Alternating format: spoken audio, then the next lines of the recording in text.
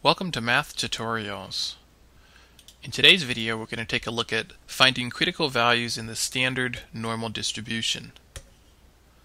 And in particular we're going to look at finding what's called z 0.05. Okay, now the first thing is let's go through what that means. When you have this notation z and then lower down, like called a subscript 0.05, what this is telling us is that we want to find a z-score that has 0.05 area to the right. Okay, so what you want to do first on any one of these kinds of problems, z whatever it might be, is draw yourself a standard normal distribution.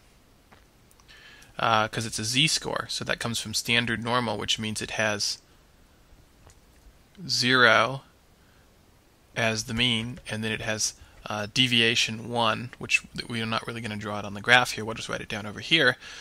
Sigma equals 1. Okay, well, on this particular picture, it's a probability distribution, so the area under the curve, all of this area in here, is equal to 1. And we want to mark so that it has 0.05 or 5% to its right. So for example, if you put the mark right here in the middle, then it would have 50% to the right, half of the whole thing. If you put the mark over here on the left, then it would have more than 50% on the right. So then that's clearly not where it's going to be.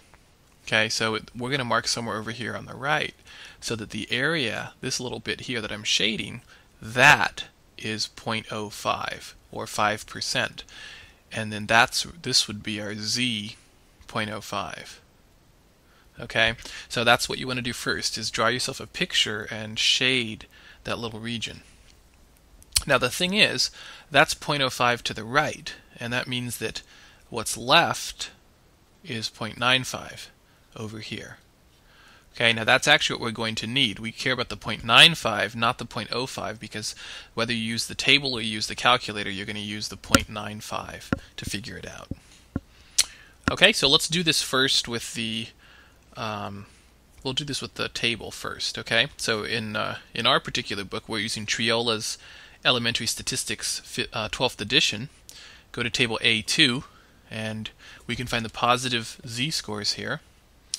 Okay, and then what we want to look for is, the way this chart works is the z is your columns and your row headers. And then within the table, in the middle down here, these are the areas. But it's very important to note right here, it's the area to the left. So you look up the area to the left. Alright? Okay, so in our particular problem, remember we had 0.05 to the right, so it's 0.95 to the left. So we would look within the inside of the chart, because this is the area to the left, and we'd look for the closest thing to 0.95. And here we are. There's 0.9505 and 0.9495, and then there's this little asterisk right in the middle, because it's saying, hey, wait a minute, if you want to look up 0.95, go down here, and then there it is.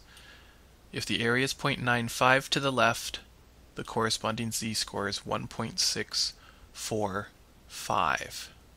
And that's what we really wanted.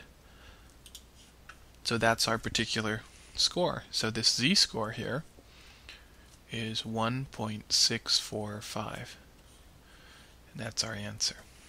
Okay.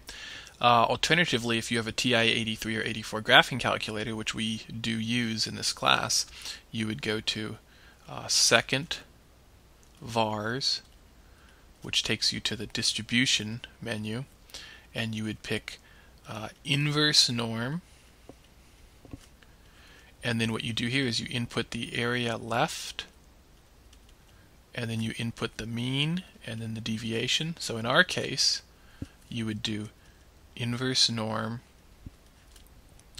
area to the left was 0.95, the mean was 0, the deviation was 1, and then you hit enter, and you'll get 1.644 and some change. If you round it, it's 1.645.